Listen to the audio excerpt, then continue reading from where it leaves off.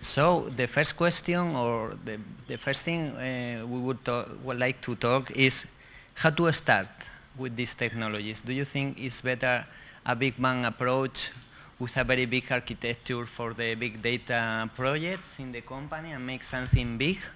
Or is it better to go for a small project to look for a use case where you can have real advantage of the technology and start with a more small project? What do you think is the best approach? Because here there is something like a debate around.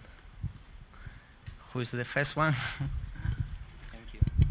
I'll take that one.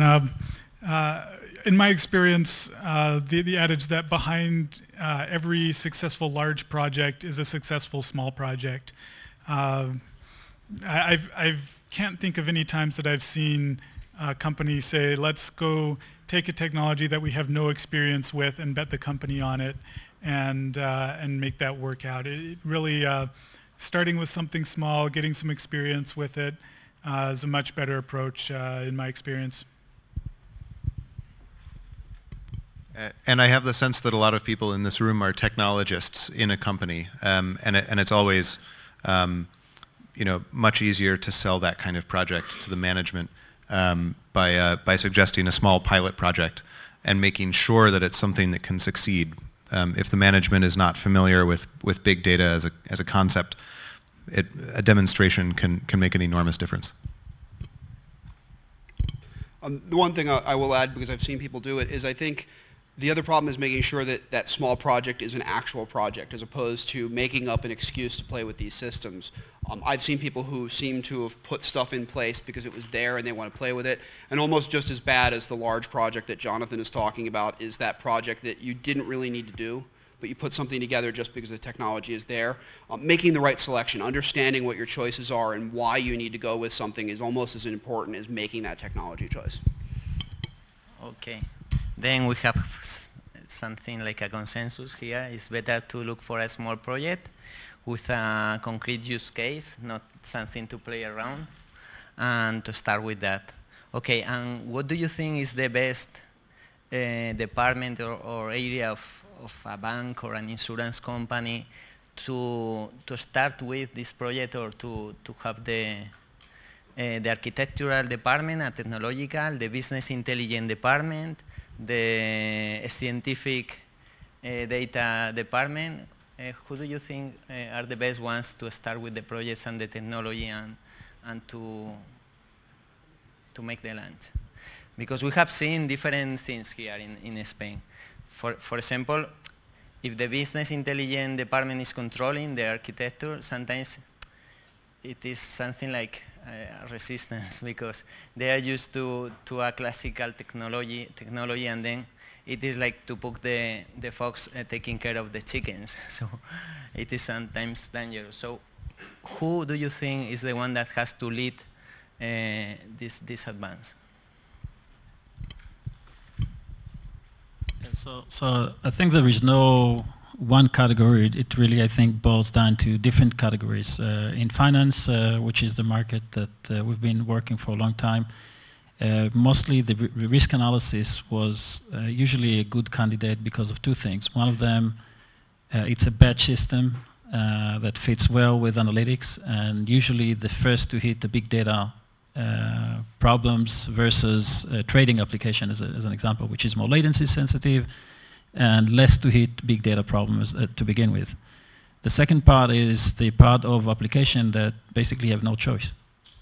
So if you need to do certain things that can't really fit into the existing technology, then that's an easier bet, because you don't really risk any, well, you still risk, but the risk is as opposed to not being able to do that. And those are usually the two good candidates that I found in those type of industries that usually falls nicely into project and then become as successful. As you rightly mentioned, I think, choosing the right project, you do need to find a project that has value to the business, and then it becomes successful. So I think one area is, or one rule of thumb might be just where you have developers working on things. I think a lot of big data solutions right now are not at the point where you can take an analyst or sysadmin and say, hey, can you go implement this solution for us? You kind of need somebody with more technical knowledge and more training to understand it. BigQuery may be a counter example of that, but I think if you're just looking at sort of dipping your toe into the big data ecosystems and starting to be able to handle larger and larger volumes of data, I think you kind of need to start with where you have engineers that you can throw at the problem.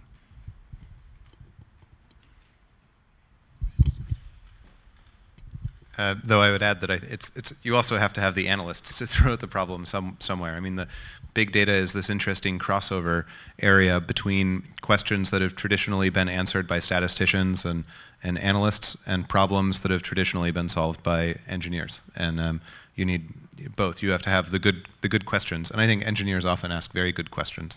But you need to have the input from the management of the company through perhaps an analyst or a business intelligence person in order to know what sorts of questions need to be answered. And that's crucial to getting the project continued funding, right? Is that the management is happy with the quality of the answers they're getting. But I think the sophistication now is coming often from the developer side.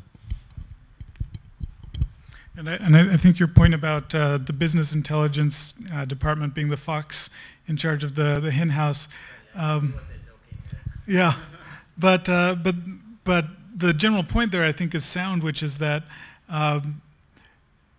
management has to buy in to the fact that there's a problem.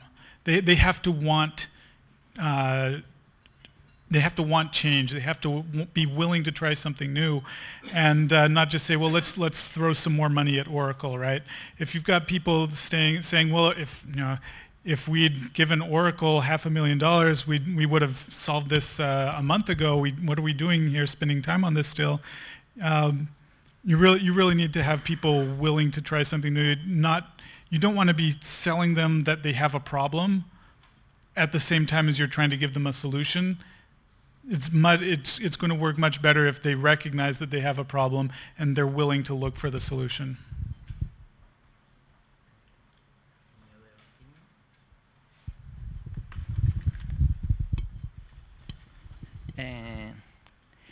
Related to this question, we were talking, taking the coffee, that it is very important, the systems that you saw in the first presentation.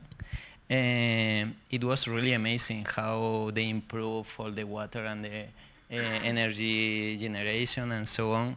But the system and the technology was very important, but it was really very important, the people that is doing the algorithms to improve this, and all the data scientists that were behind those systems to improve at the end, well, in Los Angeles, the roads and the smart systems and all these people. So they are really important. How important they are? Because in Spain sometimes we have the feeling in big companies, telecom, banks, insurance, that you are going to buy an airplane, a very good airplane, very sophisticated, but you don't have the pilot to drive it. So how important is it? Well, I can add an important detail to both of those examples that perhaps I should have mentioned in the talk, which is that in both cases, a lot of the software they used was written by employees of those organizations, and it's rare to see that in government organizations where the laws are sort of written to force people to hire contractors to do that sort of thing. Part of the dam software is written by a contractor, but all of the city traffic light software is written by engineers who work for the city of Los Angeles. And they are traffic engineers mostly, who then started writing software. They had to bring in software engineers eventually because it became a big data problem. But in both cases, domain expertise is a way to think of it. The people who developed these systems were people who just had a total command, an absolute command of the problem that they were working on. There are plenty of people who can approach problems that they're not already deeply familiar with, but in those cases in particular, those that software grew up gradually over several decades because the people and the people who were building it were internal and they were experts in the field.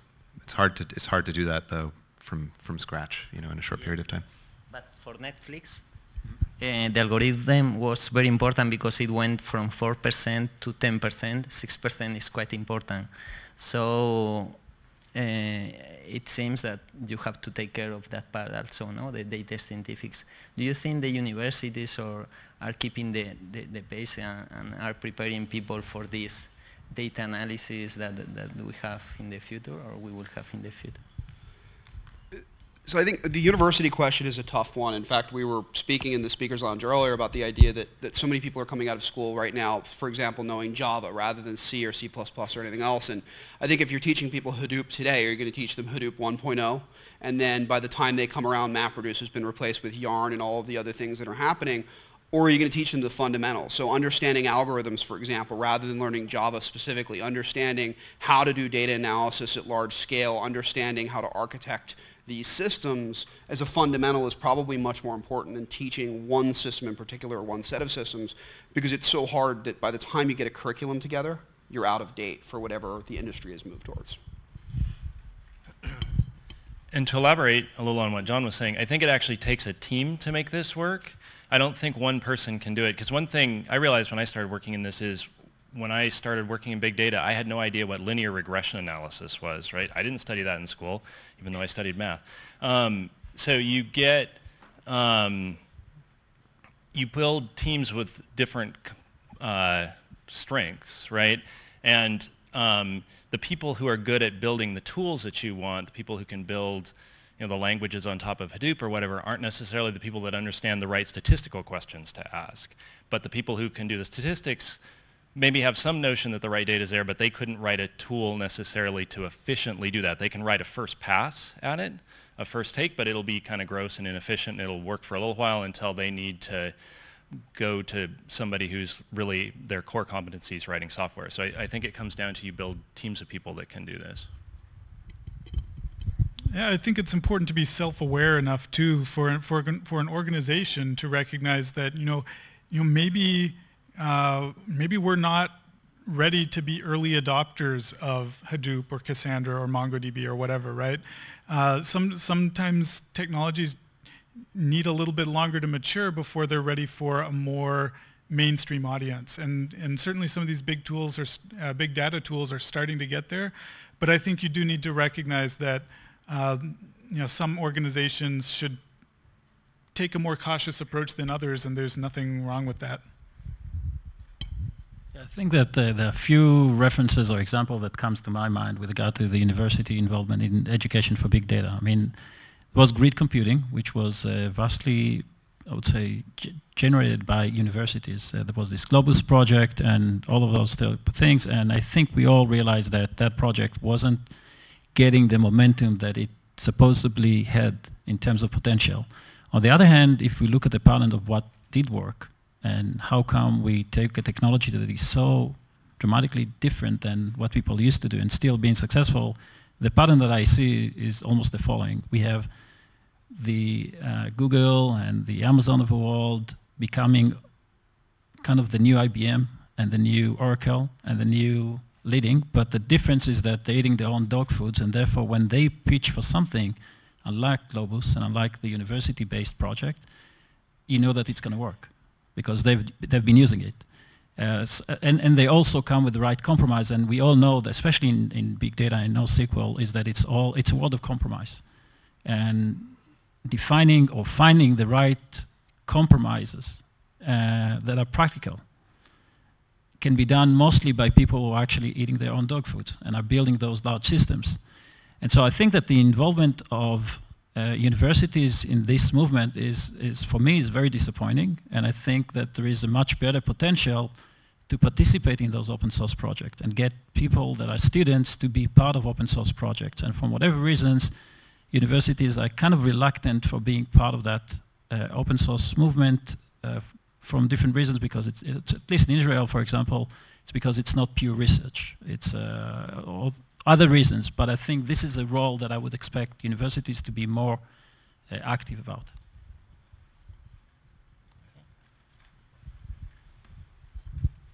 So I think there's a follow-on to that, which is with big data, you need lots of machines. You need a cloud, and universities don't often have the resources to have their own cloud. And if they want to do pure research on how can you connect machines better, when you get to a certain scale, unless you're a Google or an Amazon or a Microsoft or one of the big players, I think it's going to be difficult for good research to come out about sort of big data ideas. I think I'm not sure if there's a way around that, and I think even if they had access to those clouds, I'm not sure that the researchers would even know which questions to ask. I mean, getting back to like you have to come to this with real problems you're trying to solve.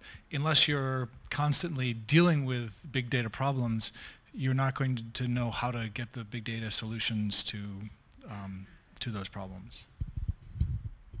Well, I think that there's kind of two sides to that, because on the one hand, sure, the Universidad here probably won't be working on routing across a network of tens of thousands of machines, but students here could certainly get involved with the new PIG refactoring of the query parser or something like that. So there's different ways that universities could definitely get involved, I think, and help move the state of the art forward.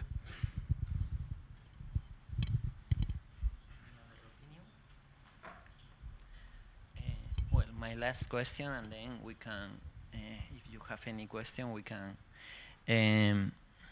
We have seen a combination of technologies, and sometimes we see, well, big data at the end is like an ecosystem of different technologies working together, as you have explained. We have seen Cassandra working with Solar, with Lucene, with an indexing database, and we have really liked the idea about the virtual machine, because some of these integrations, they are competing or repeating parts of the code and the features, but when to combine, when to use, and why Cassandra with Lucene, or a tougher one, when to use Cassandra with MongoDB, for instance, because I like to be a troublemaker, so. I don't know if you want to talk about the Cassandra and MongoDB, because I'm not touching that one. Okay, let's talk about the combinations, just that. I'll try to touch that minefield in a way. I've been in that, like in this industry for 10 years, and there's always the tendency, especially if you're a vendor, to look at the customer problem and try to solve it. And by that, you basically want to consume or own the entire stack eventually that comprises that problem. I think that's in general the tendency, but that's also a mistake. A mistake that I can look backward and say, well, there are definitely certain things that I wouldn't do if I would go backward on that regard. And the temptations to actually try to own everything is very big, because it usually looks from a technology perspective a very little step that you could add, very little optimization. In big data, I think that option even cannot really exist, mostly because the type of problems and the specialties in terms of solutions that you need to cater for the different problems, as you, I think, laid out in your presentation, is such that there's not going to be one solution that's going to cover everything. There's no going to be one that is going to be good for batch and good for real time, good for SQL-based analytics, and good for big queries, and good for all of those type of things in the same, if you like, box. And so I think that it's mandatory that solution would integrate well together, then try to conquer the world in many ways. So I think one of the times you want to try to combine is when you identify something that you're sure everybody needs, and you've seen it work somewhere and you know it succeeds, right? If you just start out from the beginning and try to plan this, the old waterfall model design from the beginning, I don't think that's going to succeed. If you sit there and just say, okay, big data needs this new feature and I'm going to add it, and then everybody's going to integrate to it, people won't necessarily integrate to it. So I think comes down to a test of build it somewhere and see it work, and then figure out how to share that with other systems, and see that other systems are replicating this, and realize, okay, this is something everybody needs. We need to pick one, and then we need to work together with people on how we integrate that.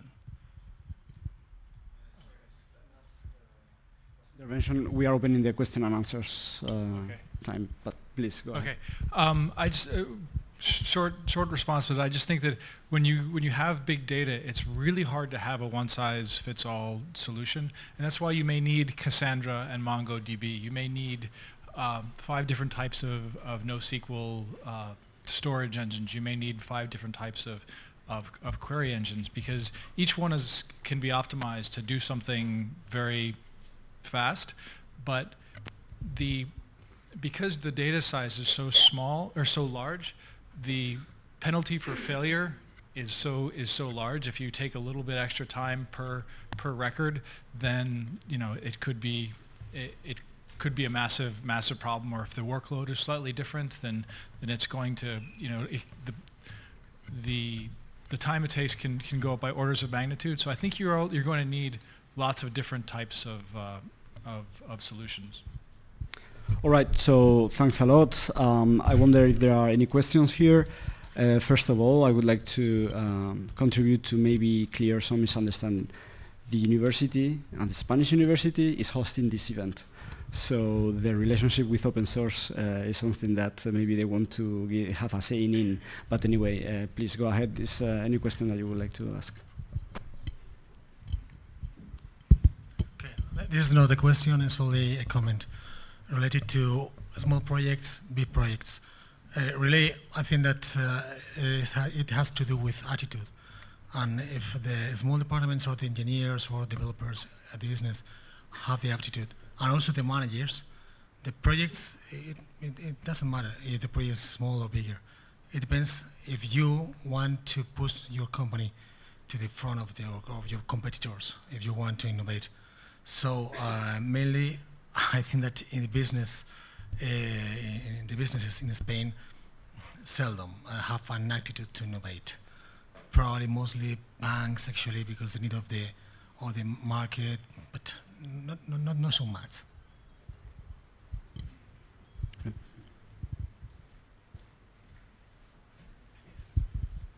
Hello, I would like to comment about the Spanish university because, as you know, we are helping the open software world. A lot of people here that have studied here or collaborate with us know this.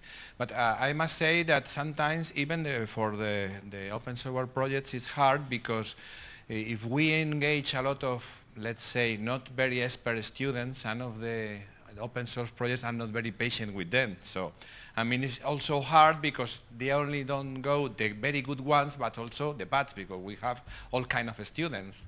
And sometimes the interaction with them, they are not very patient I don't say your projects, but in the past we have some experience that they throw our student out because they were not smart enough. So it's a very hard problem to handle a lot of students, and because you don't know what are the good or the bad till you put them in the open project. Questions, please. Hi. I work for a consulting company. We work a lot for big financial firms, and we're seeing a lot of interest in big data technologies, but we're also seeing different departments in the same firm running their startup POC projects. And we're seeing further down the road a potential conflict, because obviously you don't want to have 2 or 3 Hadoop clusters in the same company. So the question really is there anything in terms of technology or in terms of process that can help set up like a multi-tenant cluster where you have an array of big data technologies? Sorry, Brendan. Maybe we need the microphone. Sorry.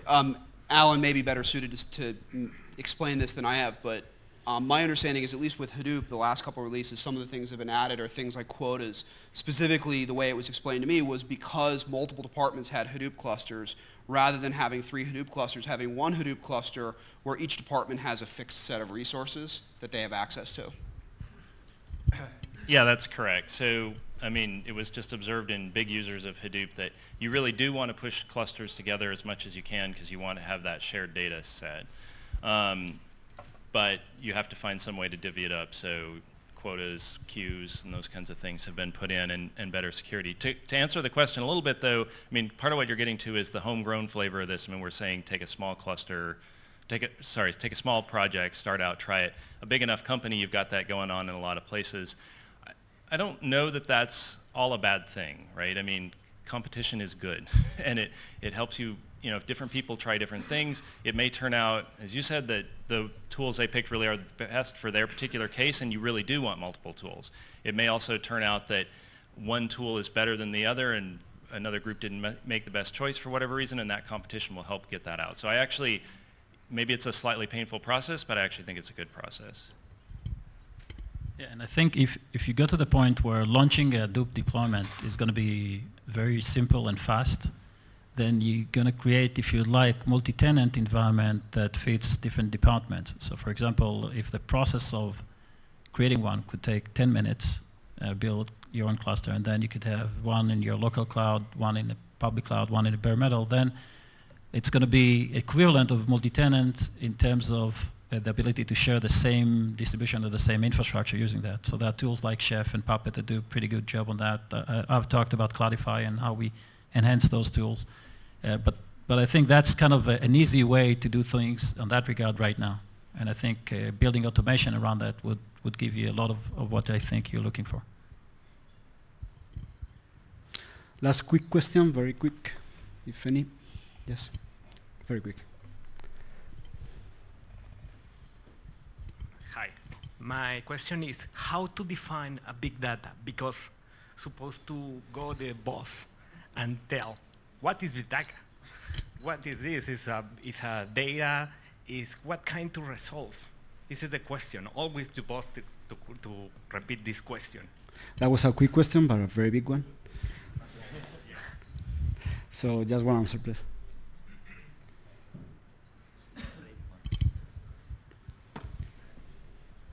There are two answers that I can give you that are simple. One of them is things that you can't really do with your existing relational database. And that could be not just because of capacity, it could be because of velocity, meaning the speed in which data comes in, and also the flexibility that you need into the schema, that the data keeps on changing. Usually that would be the easiest boundary where we would say, well, it's probably a big data problem because it doesn't fit the existing type of solutions. Other than that, you could get into a much more complex definition of what is big data, but practically it's not going to get you further. All right. Quote, I can't remember who said this, but someone said, you know, big data happens when the cost of deciding what to throw away is greater than the cost of storing the data. Very good. So please, guys, put your hands together for this magnificent roundtable.